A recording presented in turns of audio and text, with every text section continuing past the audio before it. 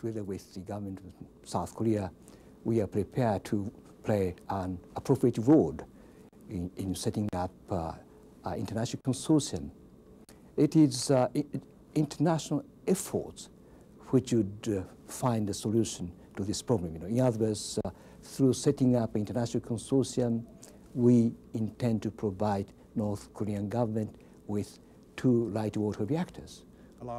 We insist also goes forward. And so that would include, we do hope, obviously money is extremely important, and we're very sensitive to this, and we believe that we have made a major contribution already diplomatically. We make a major contribution with the stationing of 37,000 American troops, and we'll make contributions to Quito, but we believe the U.S. is already playing a central role.